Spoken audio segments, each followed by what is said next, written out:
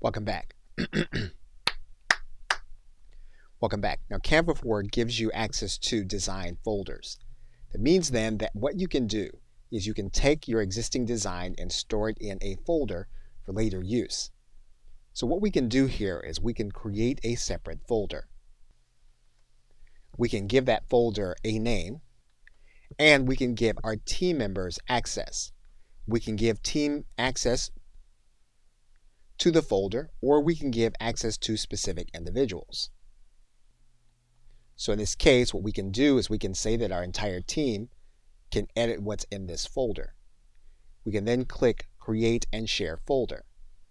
In order to utilize it, what we would do is make sure that we saved our images or designs with a name.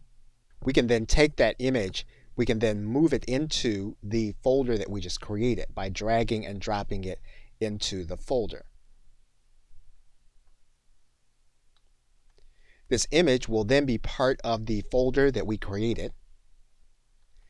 Now, the individual that you're sharing the folder with, they'll need to then open that new folder inside of Canva.